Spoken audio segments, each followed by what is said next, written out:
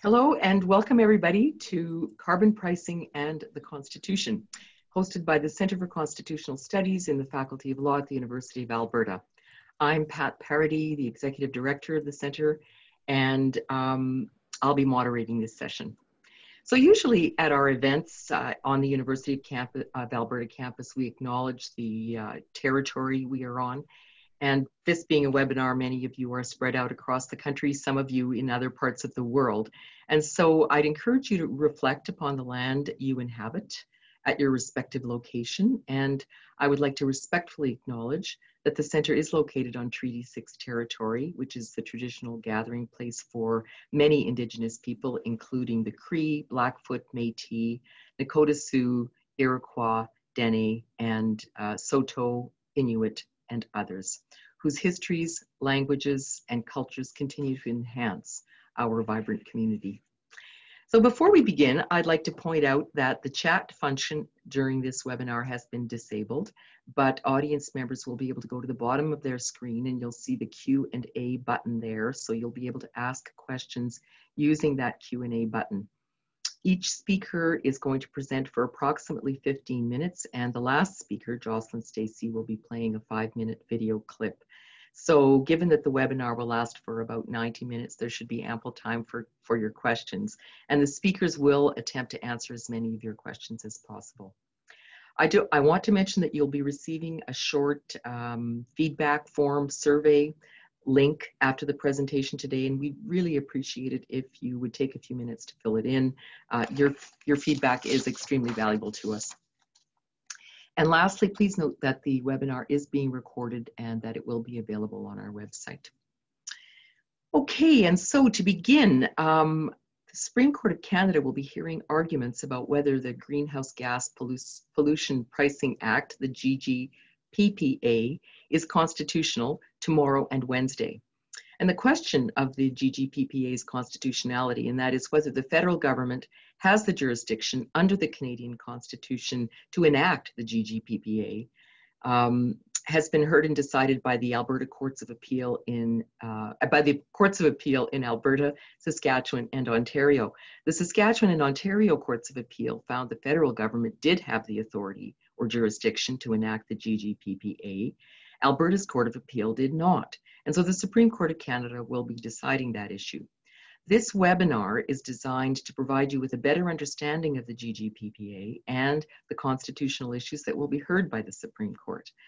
To that end, we have 3 excellent speakers presenting today, and they will be doing so in the following order. First, Andrew Leach is an energy and environmental economist and is associate professor at the Alberta School of Business at the University of Alberta. He has a PhD in economics, a BSc in environmental sciences, and in addition to his teaching and research load, he's currently working on his LLM in the Faculty of Law at the University of Alberta. His research focuses on constitutional law and climate change. Andrew has researched energy and environmental economics and is particularly interested in climate change policies. He's a prolific writer, has been a consultant to governments. As our first speaker, he will be providing the context within which the GGPPA was enacted by the federal government. He'll be followed by Eric Adams, our second speaker, who is Vice Dean and Professor of Law at the University of Alberta in the Faculty of Law, where he teaches and publishes on matters of constitutional law, legal history, employment law, human rights, and legal education.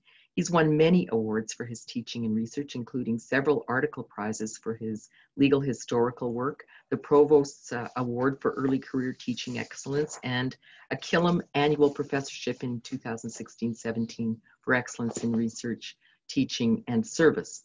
He's the lead legal historian on the Shirk-funded partnership grant, Landscapes of Injustice, investigating the internment, incarceration, dispossession, and exile of Japanese Canadians during the mid-20th century.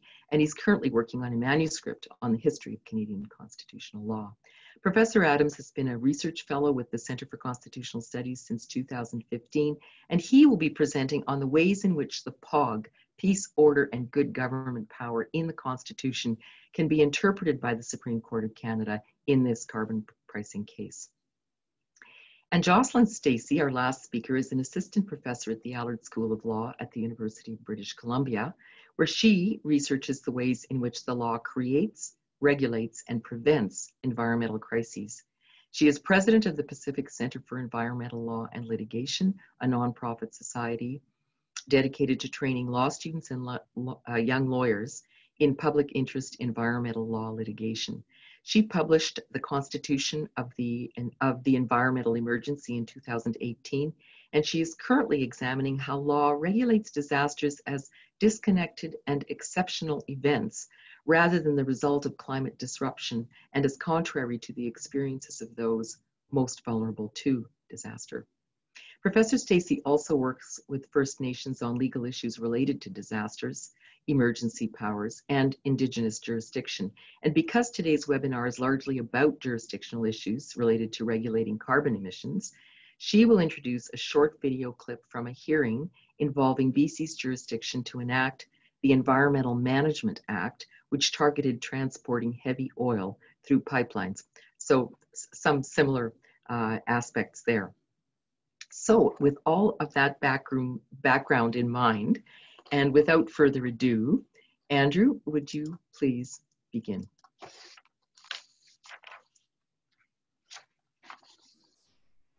All right, thanks. I guess I need to reshare my screen here to get you all to be able to see it. So let's hope that this works.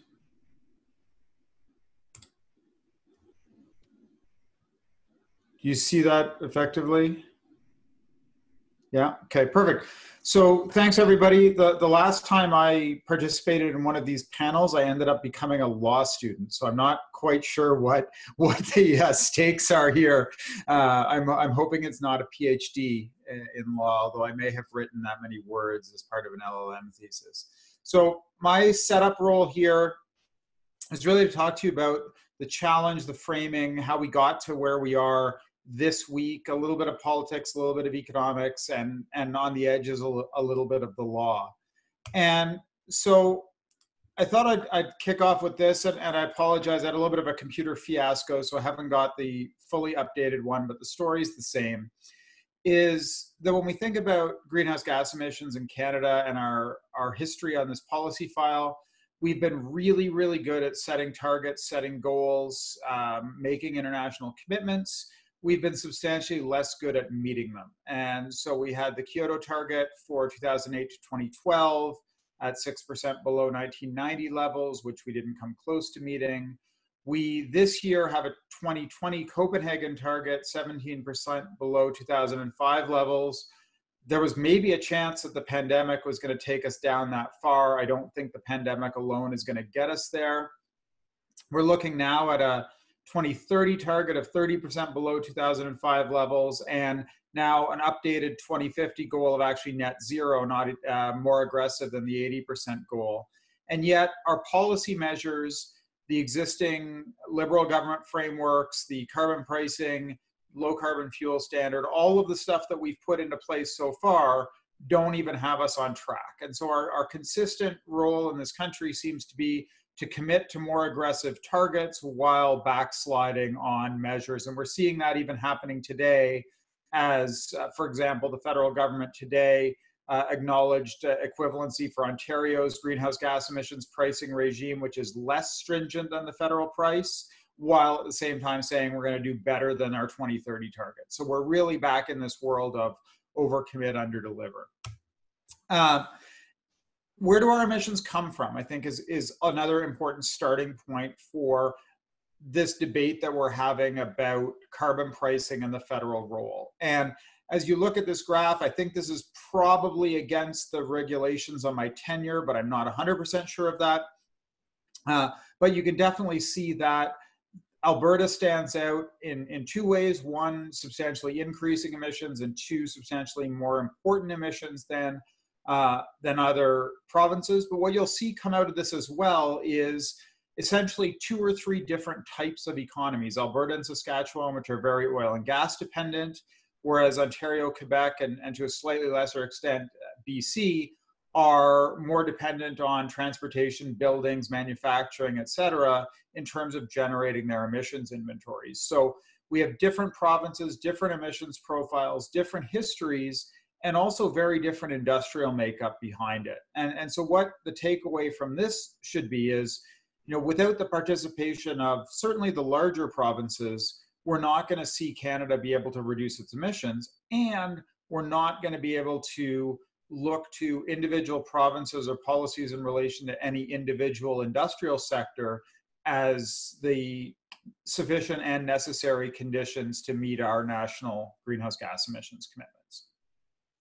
If I flip that graph onto a per capita basis and think about how certain provinces fit in with our federal targets on this, then it becomes even more stark. The federalism challenge, I think, almost jumps directly off the page. That if we think of ourselves as having a national greenhouse gas emissions target, commitment, duty, however you want to frame it, that on a per capita basis, Albertans and Saskatchewanians are emitting more per capita because of the nature of our industry, not because they're mean people or don't care about this per se, but because of the nature of our industries, are emitting substantially more per capita. So we not only do we have a national challenge, a pan-industry challenge, but we also have a very important distributional challenge. So flip this on its head, the cost of climate change policies are likely to accrue very much in Alberta and Saskatchewan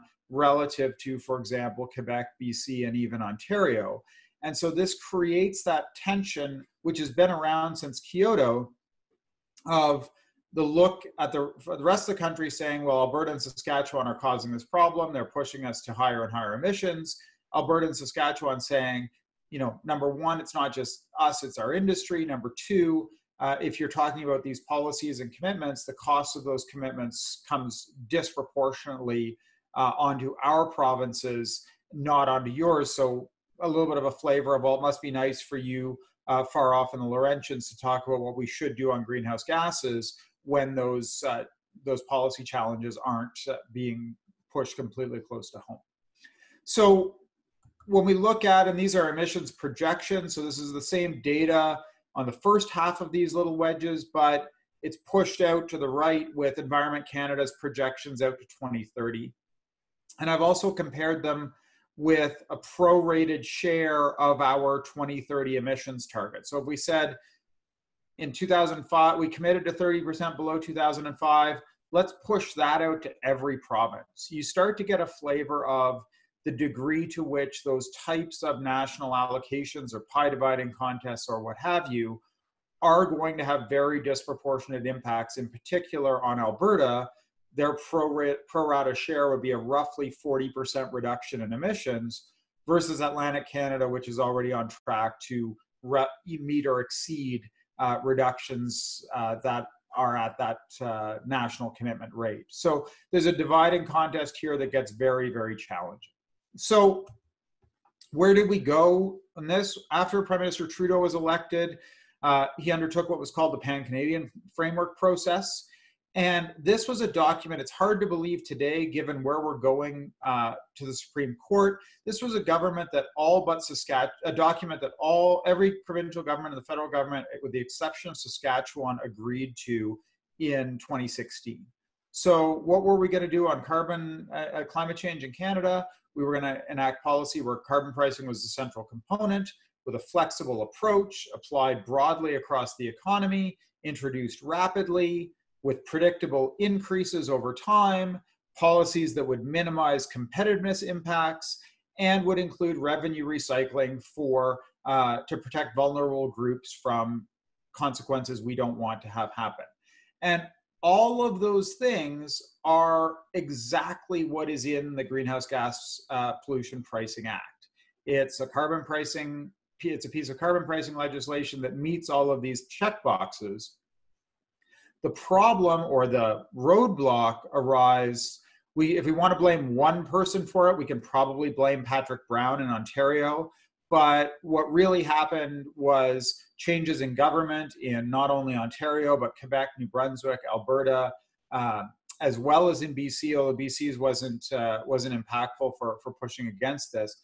And those newer conservative governments did not see the same rationale for the Pan-Canadian framework as had been seen beforehand. And of course, there were also significant economic downturns related to the energy sector in Canada that pushed against this as well. So from an economist perspective, and this is what got me interested in the law initially, to be honest, from the economist perspective, you would look at it, the federalism challenge as follows. You look at the provinces and say, you know, they have, as you saw in the graph, they have different economic makeup, they have different emissions trajectories, they have different industries that are affected, they have different populations, different income levels. All of these sorts of things mean that the best choice in each individual province may be a different tool, it may be a different level of stringency. You know, left to their own devices, the different provinces are going to have different strategic reasons for engaging in reducing emissions. I'd personally argue that Alberta's reasons for engaging in reducing emissions are stronger than some other provinces because of the investment risk that we see for our oil and gas sector that we need to be leading, not following. Others would disagree with me on that.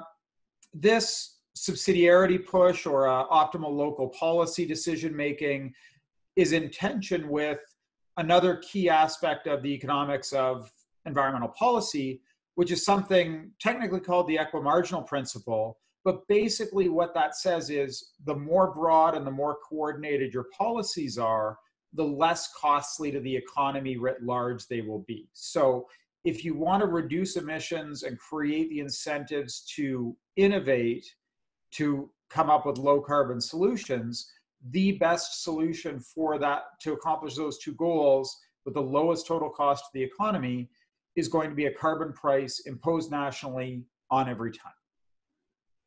Now, we know as economists that that's not necessarily going to be the right solution for a number of reasons. One is the trade exposed sectors where people can decide to relocate as opposed to reduce their emissions, and that's not a desirable outcome if simply production locates elsewhere rather than driving emissions down.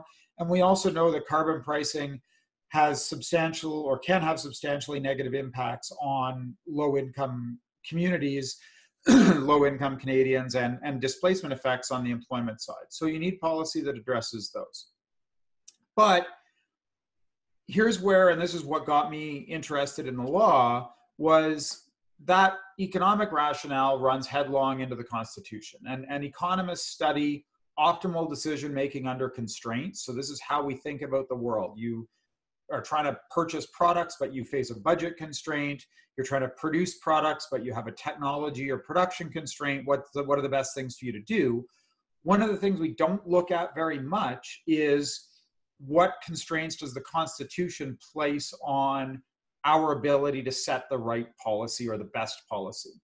And I think the thing that was maybe most eye-opening for me was that the things that we consider gospel as economists, cost effectiveness, efficacy of policy, et cetera, it's not even that they don't carry the day, it's that they explicitly do not matter when it comes to the choice of the, or when it comes to assessment of the division of powers. So, you know, whether you look at securities or firearms, the Morgentaler case, or the anti-inflation, which is probably the closest parallel to the Greenhouse Gas Pollution Pricing Act case, I think. Whether or not the federal government is best placed to do this is, for all intents and purposes, irrelevant to the question of the validity of the legislation. So I've spent a year trying to understand that and work my way through it. I think I have my head around it, but this always comes as a substantial shock to my economist colleagues. So this week, we get to decide whether or not the government can do this thing. How am I doing for time? My timer is resetting here on me.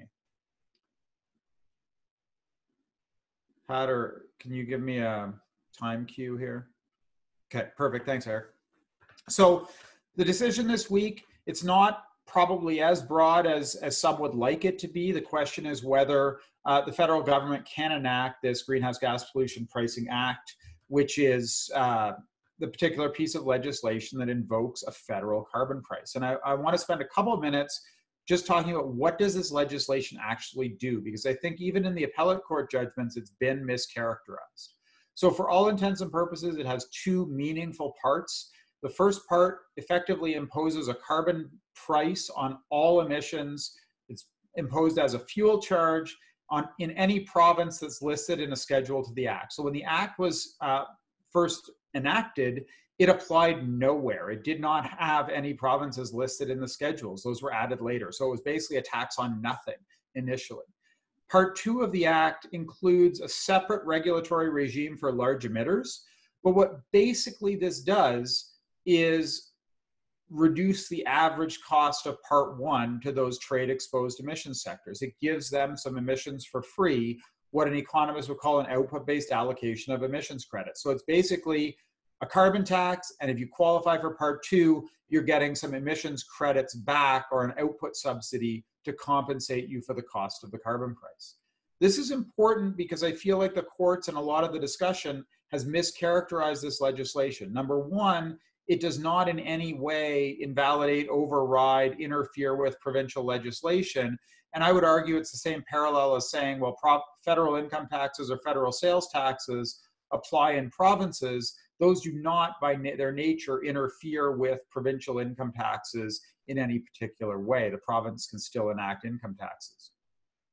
And importantly, when I designed this, the policy, or helped design the policy for Alberta, I fought back extensively against the language of performance standards or benchmarks, and like the language of allocations or subsidies, because this is what the legislation does. It does not tell you that you can't operate an emissions-intensive facility. If you want to start a tire burning factory in Ontario today, you can start that, and there's nothing that the GGPPA does to prevent you from doing it. Other legislation might, but the GGPPA doesn't. So why do I think this is important, and this will pivot into what Eric's going to talk about, is how have the courts talked about this legislation so far? In Saskatchewan, Chief Justice Richards talked about it as establishing minimum national standards of price stringency. Associate Chief Justice Hoy and Chief Justice Strathy in Ontario picked up on this, establishing minimum standards to reduce national greenhouse gas emissions, minimum national standards for pricing. It sounds like very heavy-handed federal legislation. Alberta was much more, it's regulating greenhouse gases, it's assessing the environment. But I actually think all of these miss the point of what it does. It's a selectively applied federal carbon price. And importantly, and this is my next to last slide, so Eric, this should cue you up to kick off. The federal role here is subjective. It's applied nowhere by default. So this is a little bit of a difference from our usual approach in environmental policy, which is a federal law that applies everywhere, for which provinces kind of appeal, beg, plead, ask, et cetera, for equivalency or exceptions.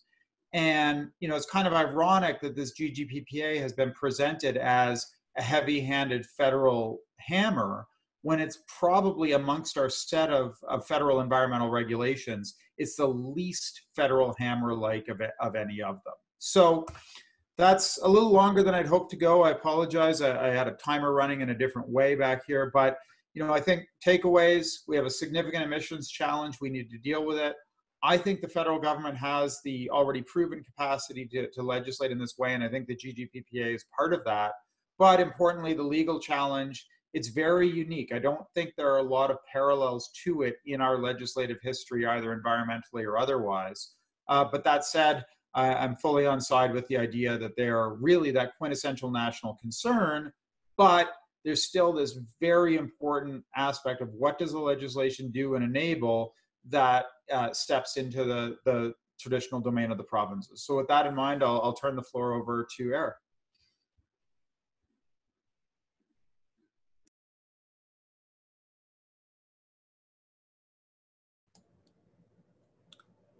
Hello, everybody.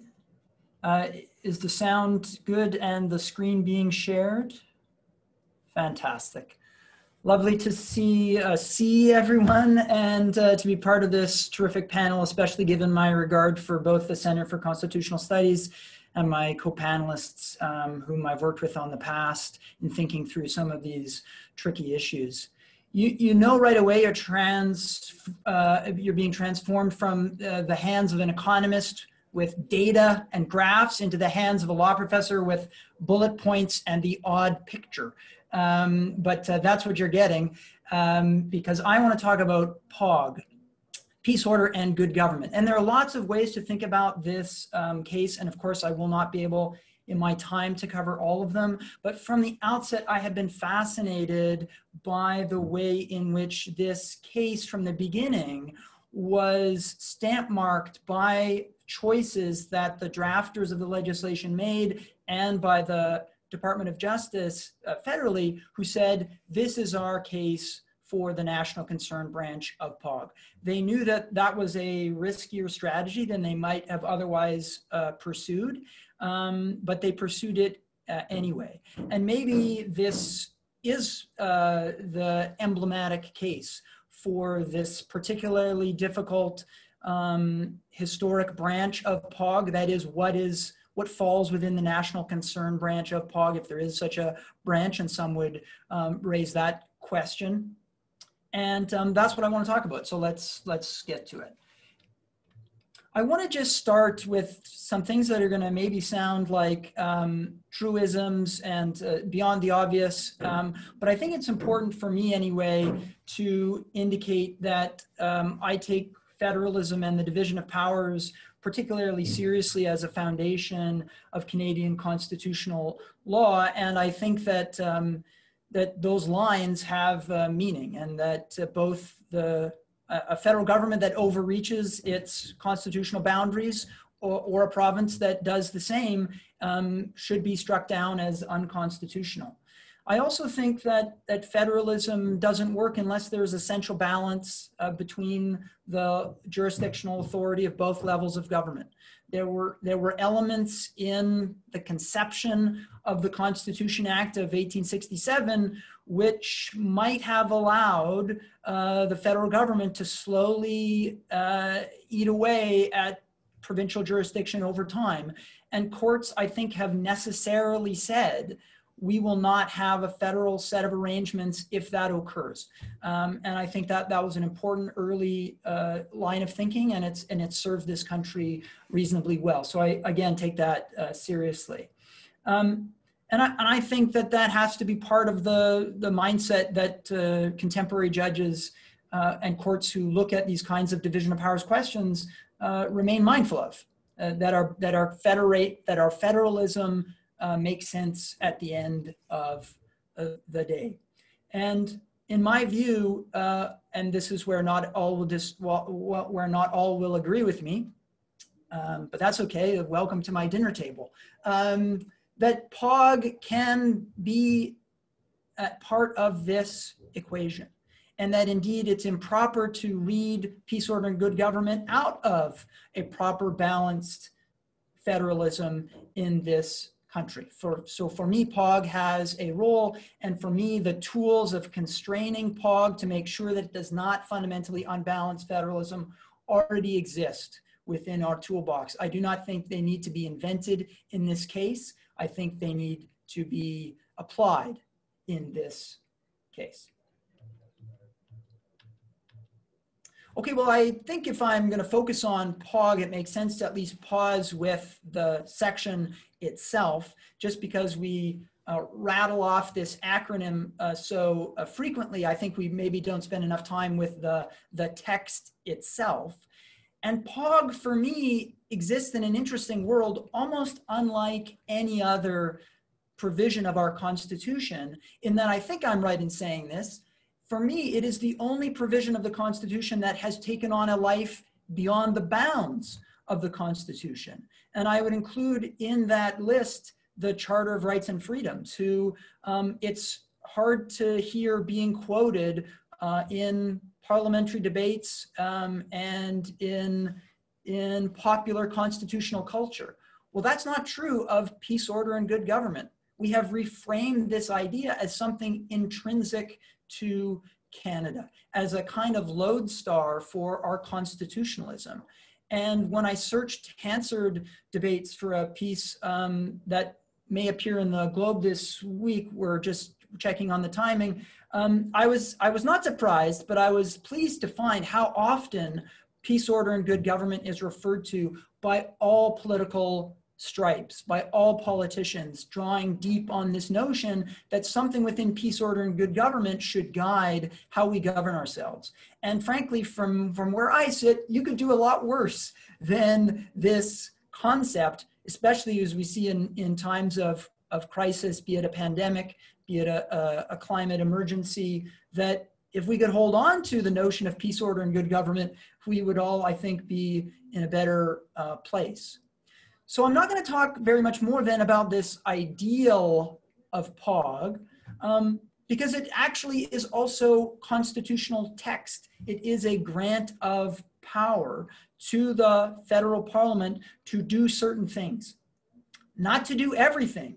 And you'll notice in the section that I have bolded that it says quite clearly that POG already is being carved, is being narrowed by an enormous carve out, which is what POG is not, are those powers that are held by provinces. So the principle that we in the law would call mutual modification is that the division of powers has to always be read against one another to find its true meaning. And so what it means to me is that POG does have existence beyond the domains of provinces. But number two, but there must be such a domain. So let's talk about it. Well, if it means something, then we still have the question of what and what kinds of laws is it going to authorize. And I think that is going to be at least part of the major background to this particular case. A revisit perhaps of the conception that we teach every law student, that it exists in three branches. Crown-Zellerbach, the most recent decision, which is in 1988 on this topic from the Supreme Court, sort of says three branches at one point. At other points, they suggest maybe the GAP branch and the national concern branch are commingled into one kind of branch. There are some scholars who would question whether or not there is a true national concern branch that is alive and well today. I'm not quite sure whether the court will want to revisit this schematic of three branches, but we will see.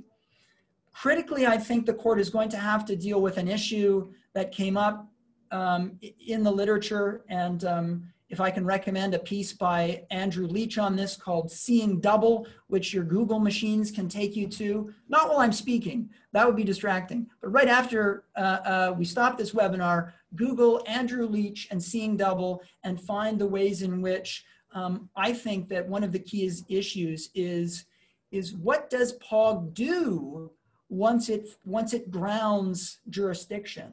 Because there are comments in some cases, and some academics have picked up on those comments in some cases to say that the only way that POG can work is to grab what is provincial jurisdiction, permanently place it within federal jurisdiction, and make it plenary and absolute, such that any ability of the provinces to formally legislate in relation to that matter has now come to an end. Effectively, that provincial laws which touched on those matters may effectively become invalid. Perhaps you have already garnered that I am not persuaded that by that particular notion of a zero-sum transfer of authority, where I think it's completely out of keeping with modern federalism, for one, and number two, I just don't think that's the way our division of powers operates. And it's certainly not the way we have the division of powers operate over other broad federal heads of power. And I'm thinking in particular of Section 91(2), the trade and commerce power, in which we allow to live alongside massive volumes of provincial economic regulation, and very properly so. So fundamentally then, I think at some level, this is about what is the relationship between the subjects which may fall within POG and ongoing provincial legislation. Does that provincial legislation remain valid? And if it remains valid, what do we do in the event that there are conflicts between particular areas of both federal and provincial domain? Finally, one of the aspects, I think, of determining whether or not something truly falls within the national concern branch of POG. And I've already mentioned how, in my view, such a branch must, by definition, exist because of the text of the Constitution itself. I think the court in Crown-Zellerbach was right to say that those federal aspects of national dimensions subjects are those over which provinces are incapable of effectively regulating at the provincial level. And so maybe this brings in slightly, or maybe it waters down slightly Andrew's sense a moment ago that efficacy has no bearing to play in constitutional analysis. While in the main, I think that is, of course, right and true, and we do not want judges deciding whether or not laws are a good idea or a bad idea. That is not their job. And we should all, I think, want to question ourselves when we look at this constitutional issue, because it seems to me a bit uncomfortable the ways in which people who support the policy objectives of the legislation seem to line up pretty solidly on the basis of its constitutionality, while people who are opposed to the policy mechanism seem to also take the position that it's unconstitutional. I think we should be cautious about the knee-jerk reaction to do that. And I think we would hope strongly that those are not the kinds of questions our courts and judges are asking themselves. At the same time, this question of whether or not provinces are capable of effectively dealing with this regulatory issue, the rise in greenhouse gas emissions and the connection between those emissions and climate change, I think does raise real questions of, well, how does this work that courts will engage in? And finally, if we ask our federal government to, not ask, if the federal government does possess this domain, can the balance of federalism be maintained? In my view, it can. Well, why do we have POG in the first place? We like to think of this as this very special Canadian thing, peace, order, and good government. We're peaceful, we're orderly, we believe in good government. And yet, of course, like many things Canadian, perhaps we might be disappointed to discover that it's not particularly Canadian at all. It's been around since the 15th century in various forms. It was basically a British boilerplate constitutional phrase used to transfer power from the crown to another entity. It showed up in our Constitution, but it showed up in a lot of other constitutional documents as well, but for a purpose. And that purpose became pretty quickly apparent, which is you might need an ability as a federal government to deal with national emergencies. The First and Second World War were areas where POG was in operation to allow federal parliament to do things, some good, many bad, that it had no previous jurisdiction to do, but also new matters like aviation, which of course is not conceived of in the 19th century, and you need an ability of a government to regulate new matters. But here's the POG problem. You take this broad language of peace, order, and good government, do you effectively dwarf the balance that the teeter-totter represents in overwhelming provincial jurisdiction? I think not, for some of the reasons that I've already mentioned. For one thing, the dominant tide of federalism is squarely in the line of thinking that levels and jurisdictional areas of government can and should coexist, as opposed to be carved out one from the other in watertight compartments. That, for me, is perfectly in keeping with what Andrew Leach calls the positive sum theory, that you don't say when POG is found to pertain to a particular area that the provinces no longer have jurisdiction to also battle climate change. No, we have added and identified a new aspect to a subject. A new federal aspect is dealing with the national implications of greenhouse gas emissions. Provinces can still deal, in fact, they should deal with the provincial aspects, of which there are many, of oil and gas industry, transportation, and climate change. pith and substance must continue to matter. So there are moments in the Alberta Court of Appeal judgment which would have found the law unconstitutional, where you read about all the things that might fall by under federal jurisdiction in this new bad world, like can you drive a car to work, or how far can you drive it? Can you take a vacation, or how many vacations can you have? Could you have a second property? At what temperature would you need to set your home? Those all sound like bad things to say now fall within federal jurisdiction. That is not the law before us. I think, as Andrew pointed out quite persuasively, the pith and substance of this law is about a national carbon pricing regime. And the question, and the only question for the court, in my view, is whether such a scheme finds its validity in an existing domain of federal jurisdiction. Many of these I've mentioned, so I'll just run through the final two as I carry on, which is, okay, what do we do then with this happy world of overlap and concurrency that I'm saying is the dominant tide of federalism? What about the conflicts? Well, again, part of the last 30 years of federalism has been, I think, a very progressive salutary development in federalism, which is we don't need paramountcy to be striking down conflicts between laws. We only need to exact paramountcy to let the federal government prevail over provincial jurisdiction in cases of absolutely clear impossibility to comply with two regimes conflict, or where there is a serious frustration of federal purpose. Those, I'm going to argue, are much less numerous in areas of policy overlap than we might think. So if a province wants to combat climate change, and all of them claim to be of that view, then those regimes will have no inability, in my view, by and large, to function alongside the federal regulation of greenhouse gases, which is to the exact same purpose.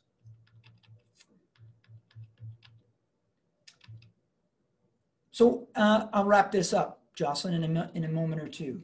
I think POG can be constrained by the piece of by focusing on the particular piece of legislation that is before us. That is, we do not want courts as policy. They are not policymakers. Their job is not to mark out the boundaries of federal jurisdictional domain over the environment.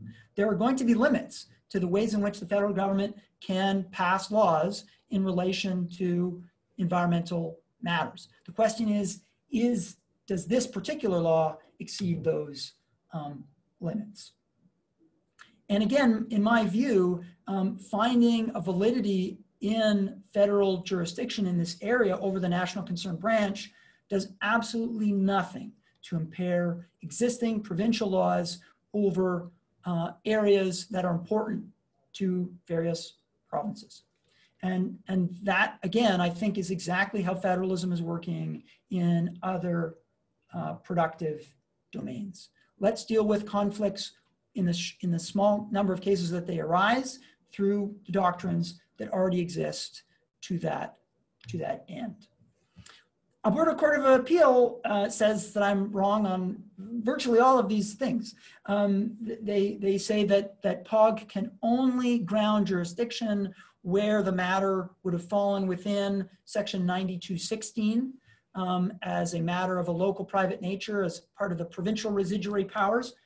I don't understand that logic or where the textual evidence of that proposition comes from. They also say that the jurisdiction, if it's found under POG, will be absolute and plenary. I'm not persuaded by that view. Why would this domain of federalism be an outlier to all other division of powers issues that I think the court is dealing with? And finally, the Court of Appeal isn't persuaded by the notion that there is a provincial inability to deal with this matter because, again, perhaps under some difficult logic for me to understand, the problem is so immense that actually no, provinces can effectively make a difference nationally. I think, these lines of argument at the Alberta Court of Appeal will obviously be fault lines that the Supreme Court of Canada is grappling with. A theory of POG, at the end of the day, must issue from this Supreme Court of Canada judgment. And given that it's an area of Canada that we have said is part of our intrinsic constitutional makeup and culture and guiding light, it's time for the Supreme Court to tell us just how and when and how POG can also be a reality in our constitutional lives. Jocelyn? Thank you for that. Okay, let me override you here and share my screen. Sharing. How about that? Okay. And we'll get this set up here. All right. How does that look? Can you hear me and see my slides? Wonderful. Well, thank you so much for inviting me to participate in this panel. It really is a privilege to be back alongside virtually my co-panelists. I'm joining you today from Vancouver, the traditional unceded and ancestral territory of the Musqueam people, where I'm happy to say that we are no longer ensconced in really choking wildfire smoke. And so I'm bringing a complementary perspective to what my co-panelists have already offered. I'm going to approach this litigation from the perspective of environmental law. Now, the goal of my remarks is really to explain the significance of this case to Canadian environmental law and to situate it with respect to past environmental federalism cases. So I guess in that sense, I'm going to maybe provide a slight sort of counterpoint to Andrew's observation that this case is unique. I think there are useful lessons we can draw from past environmental law cases for this litigation. And then I also want to give you a sense of what folks in the environmental law world are really hoping and asking the Supreme Court to do with these cases. And I'll go over sort of two dimensions of those aspirations. And then as Pat mentioned at the outset, I'll provide a bit of an introduction to a short video that we'll have you watch.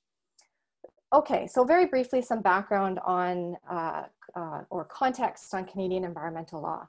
So climate change is absolutely, the preeminent challenge of our time, but it's by no means the sole environmental challenge that we face or have faced. So some examples of this: biodiversity loss, plastics pollution, ocean acidification, all really pressing environmental challenges at a local, national, and global scale. And I say this not to add to the background sense of doom that you might be already experiencing because of, the pandemic, but really so that we can pay attention to how past environmental cases have addressed these challenges, and so that we appreciate the stakes of this type of decision, not just for climate action in Canada, but for the full range of pressing environmental challenges that lie ahead. And as I'm going to show you, the Supreme Court weighs in relatively rarely on environmental issues and environmental federalism issues. So it's a significant, it is a significant case by any means. So a little bit of the doom part. Canadian environmental law is not very good, right? And I think that it's important to appreciate that when looking at a constitutional challenge like this. Canadian environmental law, by and large, lacks the kind of policy innovation that you see in other countries. We've been very slow to take up or experiment with market-based regulation, which Andrew provided, like pollution pricing. So Andrew introduced us to the scheme here and the economic perspective on that. Canadian environmental law is also characterized by extensive discretion to allow pollution, which undermines transparent and science-based environmental decision-making, which means that we really don't have firm ecological baselines that are being protected. And as a result, Canada does not do an effective job at achieving really strong environmental outcomes by and large. And we do an especially poor job at ensuring equitable environmental outcomes. So that means that environmental burdens and benefits are distributed really unequally across the country. And so that's the middle image on the screen there, some environmental justice or injustice hotspots that have been identified in the country. Now, one of the big reasons that is offered for the weakness of Canada's environmental laws is federalism, right? So that we have really had very weak national leadership on environmental issues that have largely been driven by constitutional politics and not by constitutional law and the jurisdictional limits that are set out in our Constitution. And in fact, a lot of the constitutional ambiguity that really shrouds shared jurisdiction over the environment is precisely the result of the fact that the federal government has really been unwilling to test some of these boundaries by taking stronger positions on environmental regulation. So with that background in mind, it's not surprising that we're in the situation that we're in, right, with this big Supreme Court of Canada challenge. It is a relatively rare example of federal initiative on a widespread environmental issue, and it's a rare example of policy creativity in Canadian environmental law. And so, I suppose it's a good thing that we've got the Supreme Court of Canada wading into this. So turning to those past environmental law cases can help us understand this litigation. The core jurisprudence on the scope of federal jurisdiction over something as expansive as the environment and environmental protection is really captured by less than a handful of decisions, all of which upheld challenged federal laws in these cases. So Crown-Zellerbach, which is the POG National Concern case that Eric mentioned, dealt with pollution by way of marine dumping. Friends of the Old Man River, a challenge to the exercise of federal jurisdiction over environmental assessment. Hydro-Quebec dealt with the federal government's attempt to regulate toxics under the Canadian Environmental Protection Act, which was upheld under the federal criminal law power. We also have a couple of subsequent decisions that deal with municipal and provincial jurisdiction, on which the court has issued detailed reasons. And so that's Spraytech in 2001, and more recently, the Orphan Wells decision. And these, again, reaffirm that all jurisdictions have constitutional space to carry out important environmental protection programs. So the key thing really from these three core cases on federal jurisdiction over the environment is that the majority in these cases concludes that Parliament does have ample scope to legislate over the environment, certainly not unlimited. And I agree with everything that Eric has said already, but there is quite a bit of scope there. So how does this help us understand the carbon pricing reference and its implications for environmental law? Well, certainly from the perspective of environmental observers on this, we really are looking for the court to do one of two things.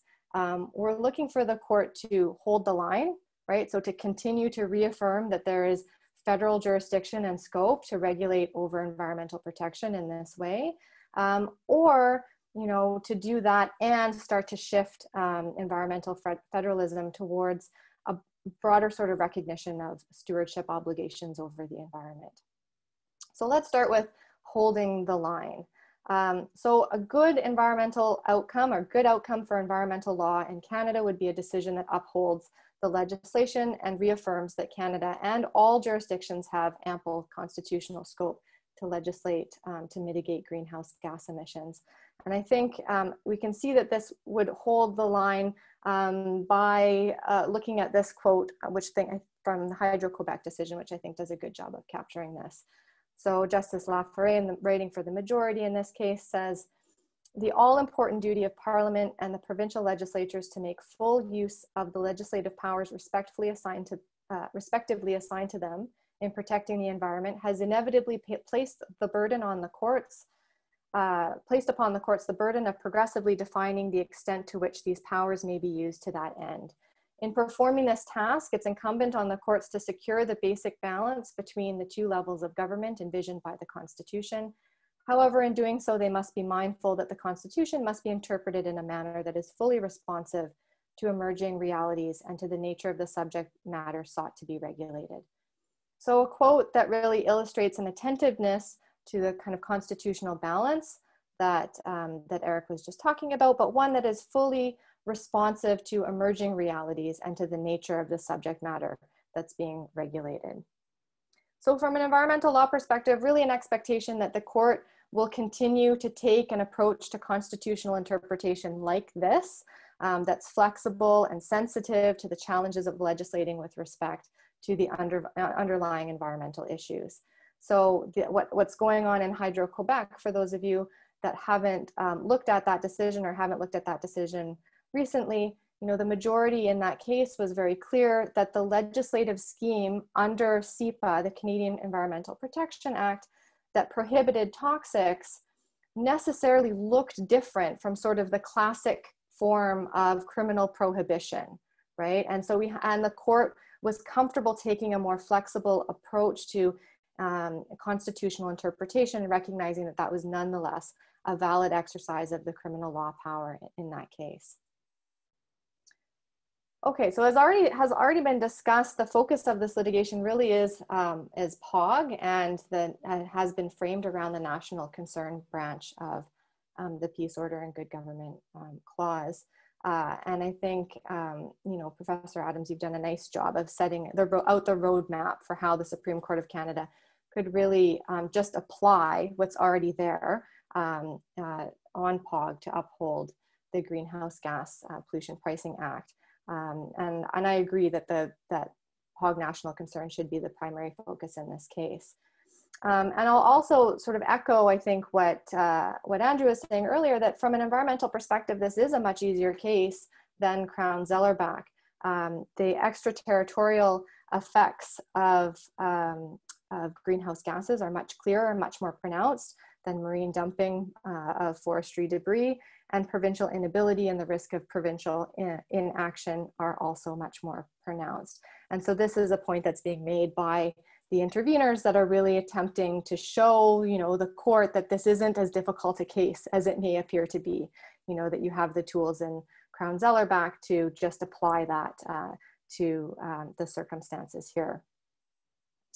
But you should also note that there are a number of different bases that have been provided to the court for how it can, again, just apply what's already there in our constitutional jurisprudence that would still allow the court to uphold the federal legislation. So there are arguments around the emergency branch of POG, gap argument, if that's something that exists under POG, the criminal law power, and trade and commerce. All of those are being put to the court in this case.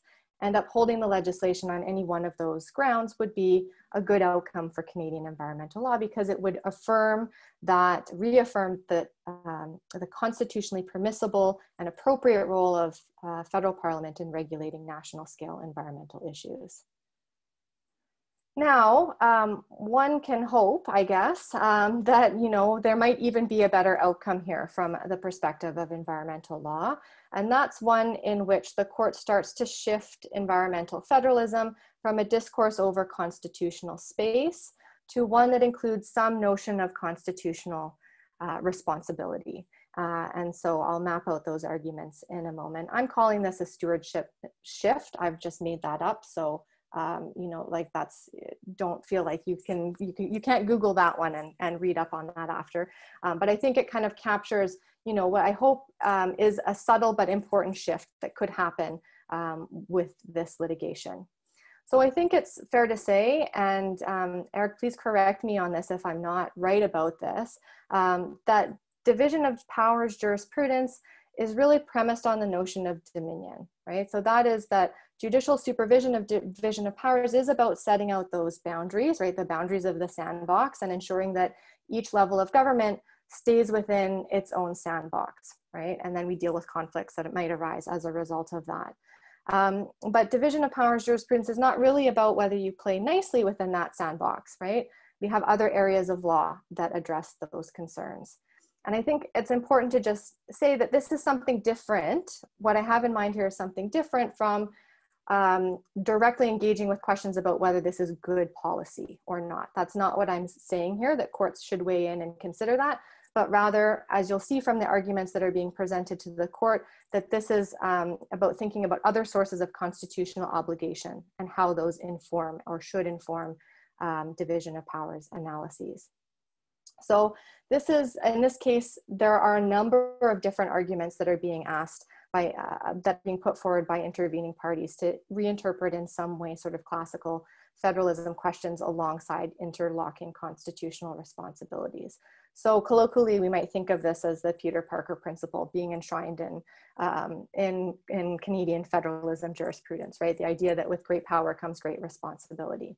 But I think in the environmental context, thinking about it as a shift towards stewardship is really, would be an important shift in our thinking, right? So a shift that recognizes that constitutional interpretation of jurisdictional boundaries over environmental matters must also entail some obligation of stewardship for those environmental matters.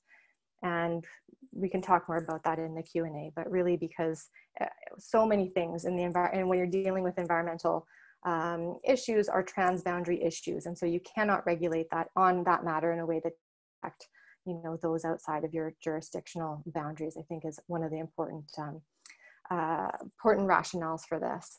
And also thinking back to the beginning of my remarks, right? If we're approaching this from the perspective that Canadian environmental law is not very good, right? And yet environmental issues really are existential issues and have impacts that extend always beyond the local.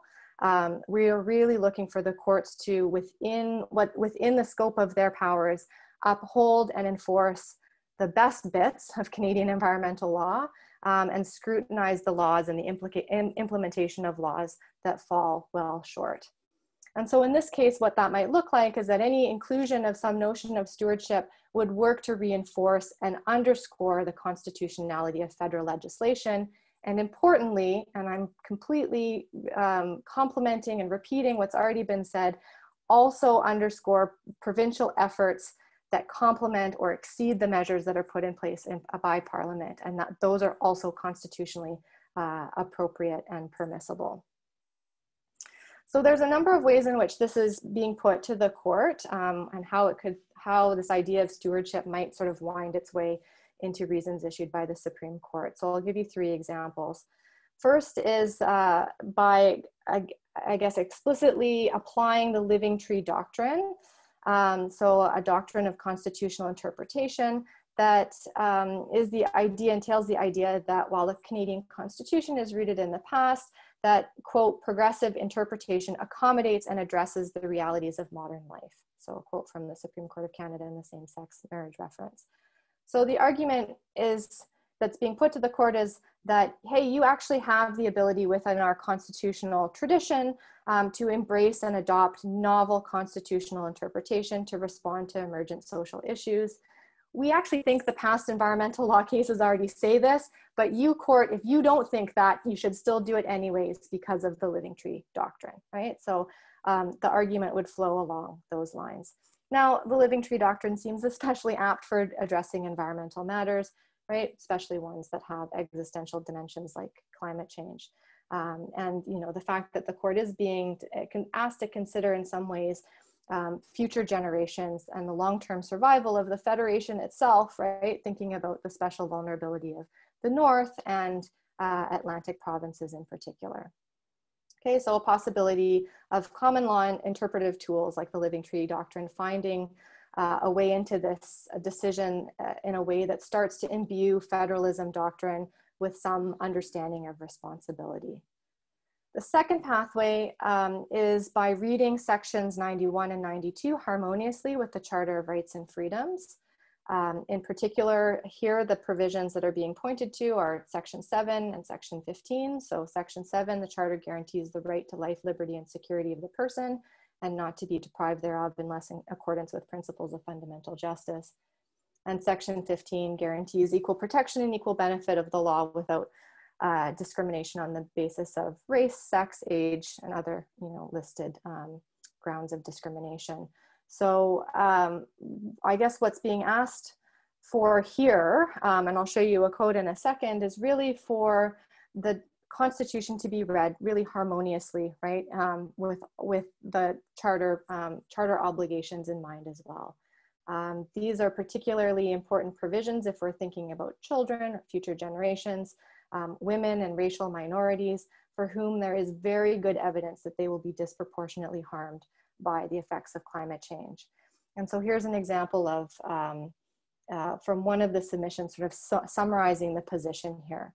So given the gendered implications of climate change, the division of powers must be interpreted in a manner that enables Parliament and provincial legislatures to concurrently use the full extent of the legislative powers assigned to them in the Constitution to reduce greenhouse gas emissions. To do otherwise risks rendering equality rights formalistic and hollow. And then the third pathway towards a constitutional responsibility finding its way into this, this decision is that a number of interveners are arguing that a division of powers issues must be decided in a manner that protects Section 35 rights, so constitutionally protected Aboriginal and treaty rights. And again, we know that the impacts of climate change on Indigenous peoples and the exercise of land-based rights are profound. We're already seeing this in Northern Canada, and the the inability to practice inherent rights due to the decline of species and changes on the landscape. And so the argument here is that for the federal government to do less than implement the GGPPA would violate the honor of the Crown and would infringe Section 35, and so lends further support to upholding the federal legislation as constitutional, to ensure that we're reading, right, the whole of the Constitution harmoniously.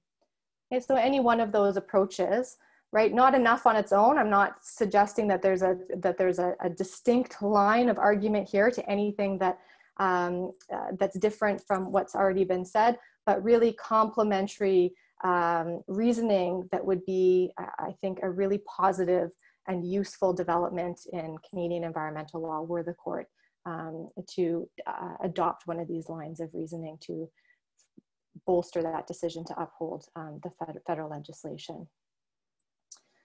Okay, so finally, we'll just turn to a different dimension of constitutional interpretation of Section 91 and 92, and that is the role of Indigenous jurisdiction in disputes over climate change or the environment more generally. And this is related but different to the perspective that I just shared, right? So I was sharing arguments along the lines of Section 35, focusing on Indigenous peoples as holders of Aboriginal and treaty rights that may or may not be violated by Canada. And rather here, the focus is on Indigenous peoples as governments, right? And how Canadian constitutional law can begin to chart a course towards cooperative federalism that includes Indigenous governments. And so there's a quote from the Council of the Haida Nation in a case that was heard in January before the Supreme Court of Canada on amendments proposed by BC to the Environmental Management Act. So the clip that we're going to show you is from that hearing. It's not the carbon pricing hearing, but is dealing still with division of powers issues over the environment. And you're going to see that the arguments made by the Haida Nation in that case are really relevant to the issues that will be adjudicated on by the Supreme Court in this case this week.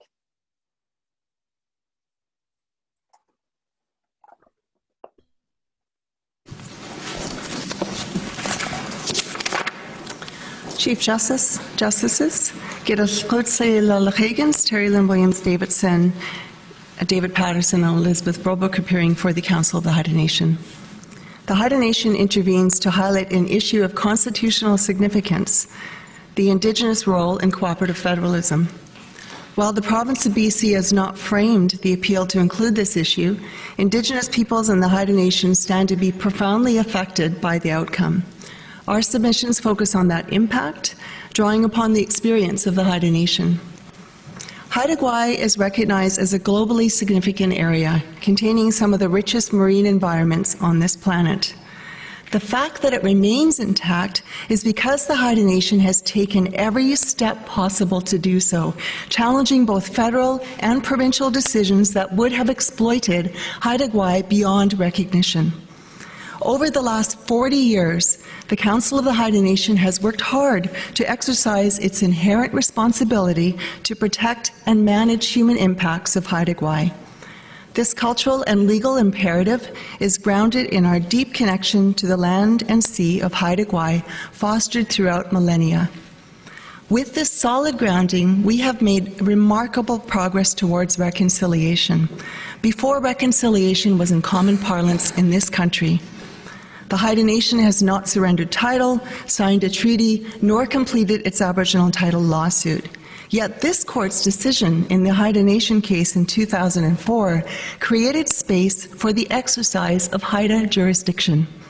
The Haida Nation has concluded a number of agreements with Canada and BC for joint management of Haida Gwaii, which are summarized in paragraph 9 of our factum. These agreements collectively cover almost the entire land base, protect over half of the land base, and protect sizable portions of marine spaces. They acknowledge the Haida assertion of title and the fact that the Haida Nation is acting pursuant to its own legal jurisdiction and authority. Moreover, Haida laws, stated in the endangered Haida language, are expressly acknowledged as guiding collaborative management of marine spaces, as summarized in paragraph 11 of our factum. The Haida agreements provide for the exercise of complementary jurisdiction between the Haida Nation, the province of British Columbia, and the Government of Canada. They provide the preliminary architecture for Canadian cooperative federalism. Missing from both BC's and Canada's submissions is the requirement to provide jurisdictional space for Indigenous peoples to exercise inherent responsibilities to the environment. Yet at issue in this case is the nature of Canadian federalism. The powers of governance are not exhausted by the division between federal and provincial jurisdiction under the Constitution Act of 1867. That act merely divided the powers that prior to its enactment had previously been assigned under imperial legislation. The right of Indigenous peoples to self-determination is no longer contested in Canada nor in the world. Indigenous peoples are part of Canada's Constitution. Indigenous rights and title are inherent rights protected under Section 35 and the United Nations Declaration. Indigenous peoples' role in federalism is an unresolved part of Canada's long history of cultural genocide with Indigenous peoples. In our view, the paramountcy analysis is not helpful to addressing that legacy.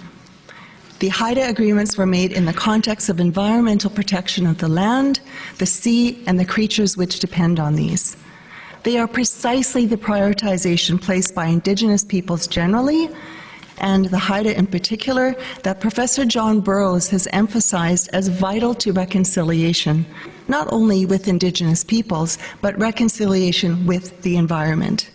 It simply cannot be that after the Haida Nation's long journey towards reconciliation with both the governments of BC and Canada, that jurisdiction for environmental protection excludes the Haida Nation. In conclusion, the proposed legislation attempts to protect the environment.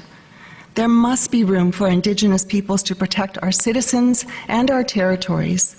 For these reasons, we respectfully ask the court to decide this appeal in a manner that does not impinge upon Indigenous role in cooperative federalism and which expressly leaves that issue to be determined in another case with sufficient record. Thank you. Thank you very much. Paula.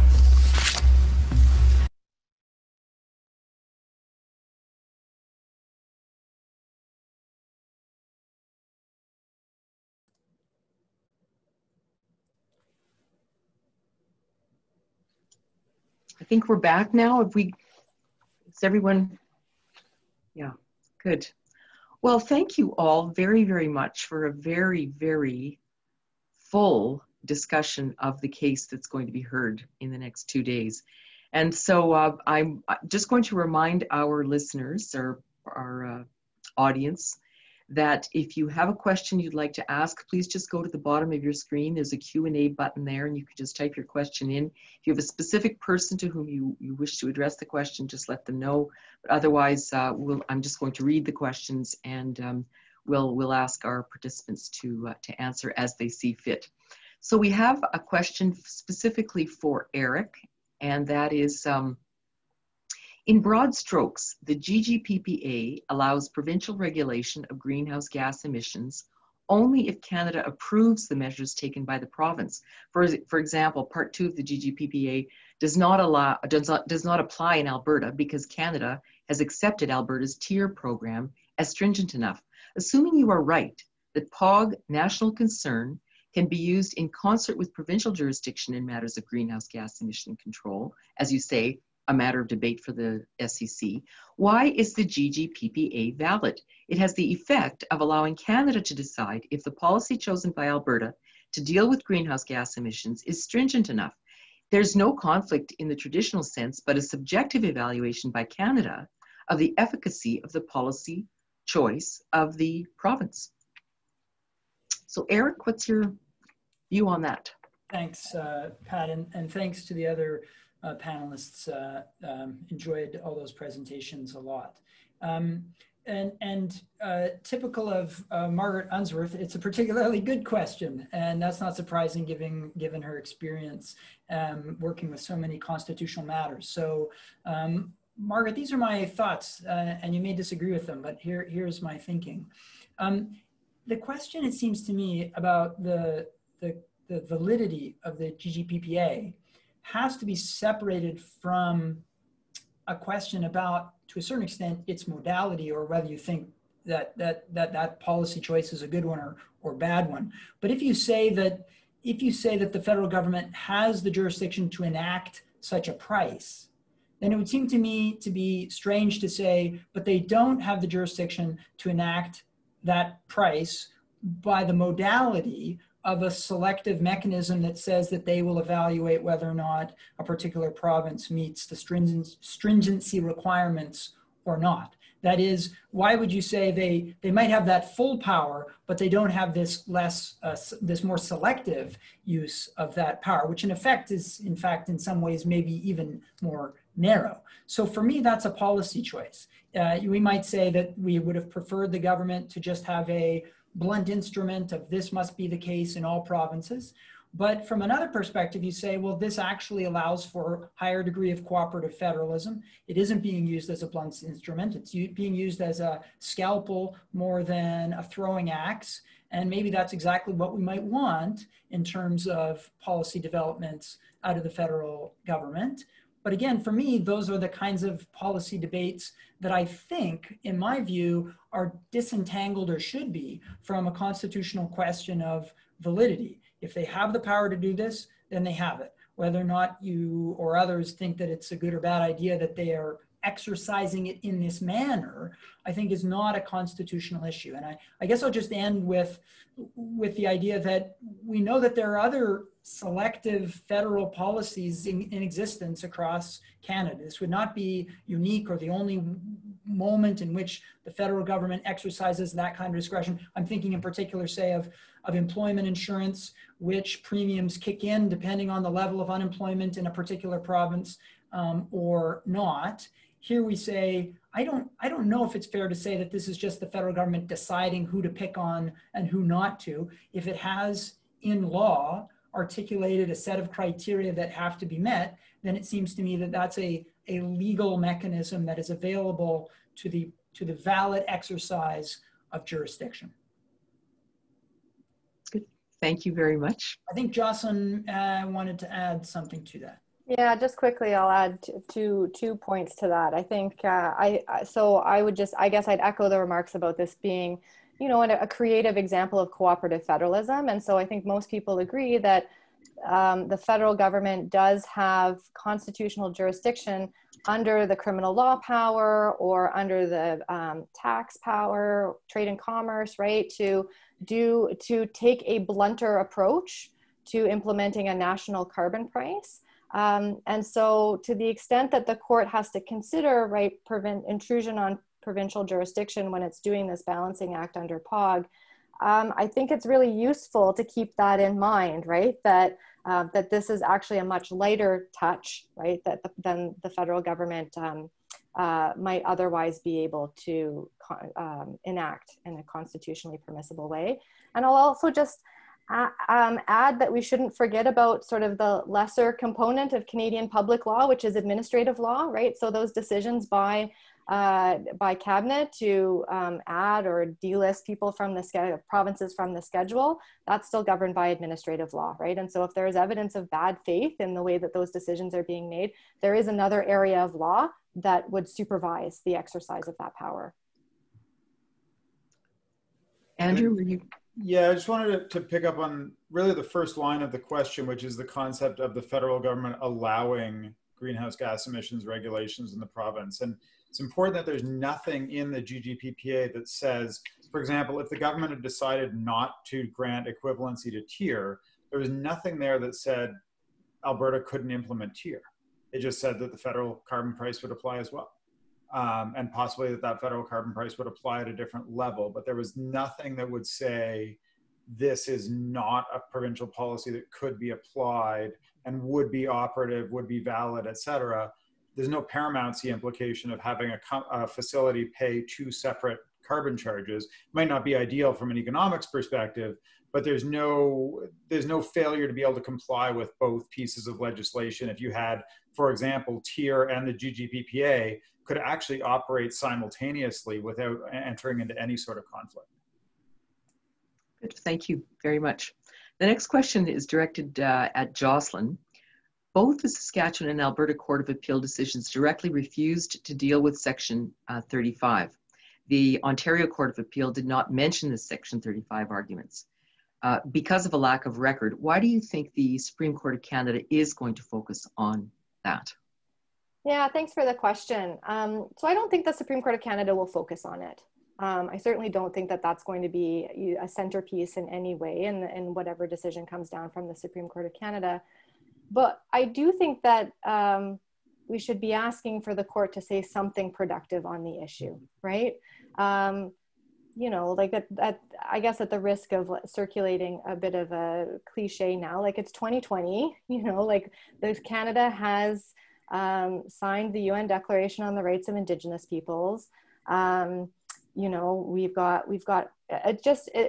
I think we've sort of hit a point where in constitutional jurisprudence over the division of powers that there's really no reason to keep ignoring the role of Indigenous jurisdiction or the rights of Indigenous peoples and the ways in which these decisions are being made. And so I don't think it'll be the focus. I don't think the court's going to open some big new door, but I do think that it would be appropriate and beneficial for the court to start to make a bit of a shift and indicating how we might think about this in the future when that record is before the court. I also would say that I think that, you know, at this point, there is enough that we know about the effects of climate change, particularly in the North and on Indigenous peoples, that there's a lot that we could take judicial notice of at this point, right? Particularly if it's not what the case is centering on. You know, I don't know that we need to have a full record, and certainly the intervener arguments that are before the court provide, you know, quite a bit of examples for the court to rely on in this case. Thank you. All right, this is a very quick question. Who would bear and share the burden of paying the carbon tax? Would it be based on equity? I guess that's probably a me question. It would be based on emissions, largely, and that's kind of by design. And when you look at the consumer side, those with higher emissions will pay more in carbon price. Those with lower incomes will receive more proportionately in terms of the rebates. But the rebates are tied to income levels, or they're a lump sum to everybody. They're not tied to your emissions. So your net is, no matter where you are in Canada, if the GGPPA applies, your net out of pocket is determined by your emissions. On the corporate side, again, it's the same story with the part two. The higher are your emissions, or the higher is your emissions intensity of output, the more the impact will be on your bottom line. Great, thank you. Succinct. Now we have a question here from someone you all know, I believe. I'm just going to name him. I don't generally do this, but Bruce Ryder says, thank you to all of you for excellent presentations. His question is, if a majority of the court finds that the GGPPA is not a valid exercise of the National Concern Branch of POG or any other federal power, which is a very real possibility, how do you think Parliament should respond? Should Parliament enact temporary emergency legislation to address the climate crisis? enact new environmental crimes, rely on its taxation power, all of the above? Maybe I'll take the first shot here, Pat. You know, the fact that Bruce Ryder has disagreed with me about this particular issue of the National Concern Branch is one of those moments where, you know, it gives you pause, because Bruce has thought about these issues a lot. So Bruce, I followed some of your commentary on this over the years, and we may differ, I think, on whether the National Concern Branch can be used in this manner or not. But one of the things I've always said is that we assume, I think, in this business that Supreme Court of Canada's function as endings, where I really don't think that that is the case. So no matter what occurs, this is actually still just a chapter in an ongoing constitutional story and environmental story that is going to be in our midst for a long time to come. So let's imagine a world in which, as you say, the Supreme Court of Canada says this is unconstitutional. This particular piece of legislation is invalid for these particular reasons. My own hunch is that in doing so, they would also signal pretty strongly, but here are the ways in which you might be able to act constitutionally. And we saw something very similar, of course, in the securities reference from a decade ago. And guess what happened? The Supreme Court, or the federal parliament, came back with legislation to deal with the systemic risk issues that were identified, spotlighted by the court in that case. And on the sequel, the legislation is upheld. So my hunch is that there is broad power under the criminal law, broad power under the taxation law. Andrew's doing some really interesting work on the powers that may exist under Section 91(2). There is a path, and if there is a political will, the Parliament will find that path. That would be my prediction. And let's imagine that they say that this particular piece of legislation is valid. Well, that's not an ending either, because now we've got downstream stories about how it's going to interact with provincial jurisdiction. What about taking further steps? There may be domains, as I say, of federal activity that go beyond its jurisdiction, and I would fully expect that that this is going to be a file that does not end for the foreseeable future. Okay, Jocelyn, did you want to add? Thank you for that, and thanks for the question, Bruce. Although it is something that I'm not really fully willing to contemplate at this point in time, but I appreciate, Eric, your really optimistic response to this. I mean, I guess what I would add is that perhaps unsurprisingly, given how I approach environmental issues, I am somewhat persuaded by the emergency branch arguments that are being brought before the court in this case. I certainly don't think that should be the basis of this decision, but I could imagine very clearly a scenario where if this gets struck down, that Parliament does feel emboldened to put in place something temporary that then actually shifts the playing field in a way that requires everybody to get to sit down, right, and work this out in a more cooperative way.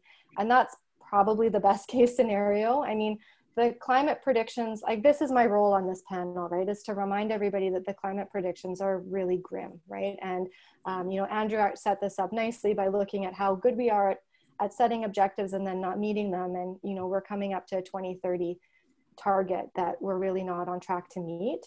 I think in terms of, you know, what kind of policy instrument would we see? I think we've seen that the federal government is very committed to a pricing instrument, right? So that temporary legislation might be, you know, that's sort of explicitly justified on emergency grounds. I would expect in some way would rely on a pricing mechanism that could then, you know, in my mind, you know, that is kind of harsh, right? To force everybody back to the table and to find a workable path forward. Well, okay, Andrew, did you want to briefly add something there? Yeah, I know we're running a minute over time here, but I think, to me, I see the point about the emergency branch, although and I think there's lots of deference to Parliament to determine what is and is not an emergency. I'm less optimistic about taxation, given this framing, right? If we're framing it as a way to reduce emissions, I think that hamstrings the taxation branch a little bit. because it's not an income-based mechanism. And then I think we also need to remember that certainly in a lot of the emissions that we're really concerned about, they're very tied to provincial works or undertakings, and in some cases, provincial crown corps. So Sask Power is the prime example there. That really does tie the hands of the taxation power. So I think there's lots of other routes, but I don't think a lot of them are as obvious as some people sort of push them out to be and say, well, yeah, absolutely, the government could do this or that. Okay, well, thank you all very much for first of all, participants for your expertise, your knowledge, and getting us ready for this two-day hearing before the Supreme Court of Canada. I have to say, I hope that those of you who are watching will watch the hearings themselves. I think you've got some really good background now to really engage with the arguments that are going to be made before the Supreme Court in the next couple of days. So I want to thank the three of you very much for the time you've taken and the detail with which you've engaged the issues and really put a lot of questions to us.